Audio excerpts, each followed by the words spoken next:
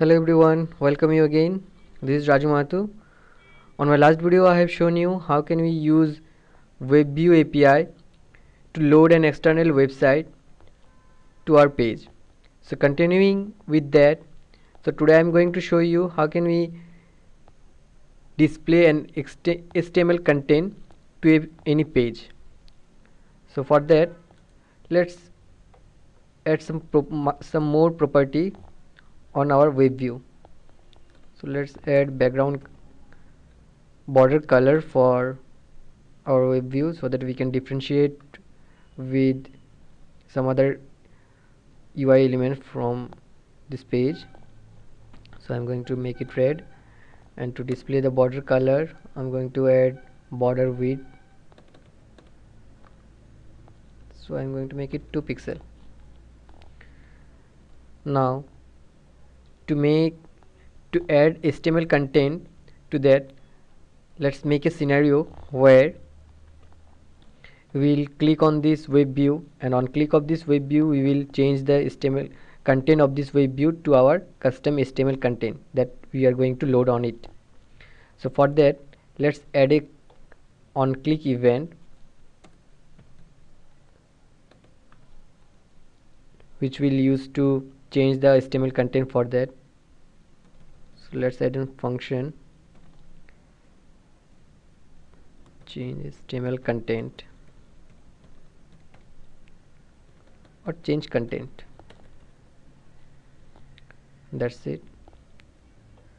Now to change the HTML content for this current web view, first of all we need to catch this web view.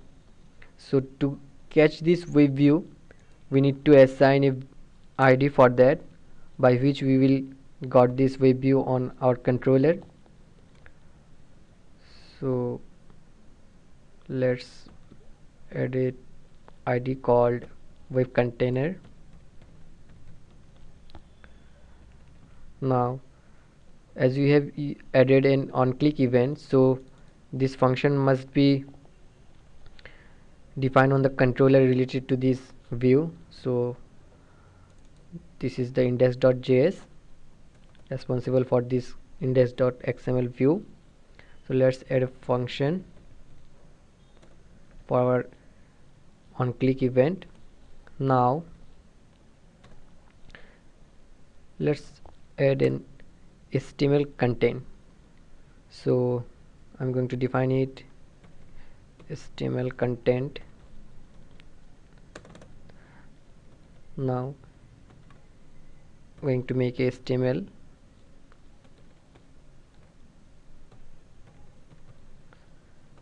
then we need to define the body for this HTML.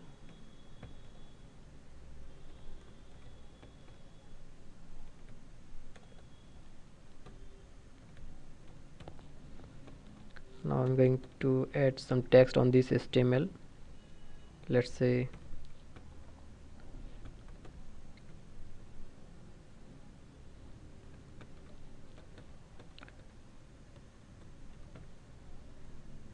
welcome to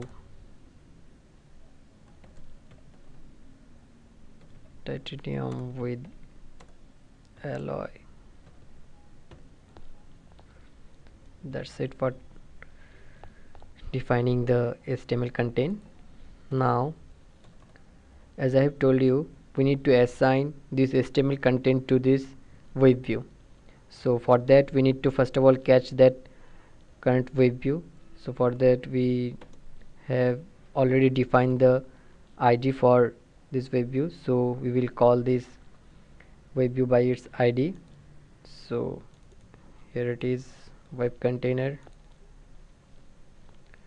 Now to insert or to add any HTML content to any web view, we have a property called HTML. So that's it, and I'm going to assign the HTML content here for this web view. Now let's run it on simulator. As you can see that I have locally made the HTML content here, and I have assigned this HTML content with to this web view. We can also have a separate HTML file, and we can assign that HTML file to this web view also. So on my next video I will show you how to do that. So here it is.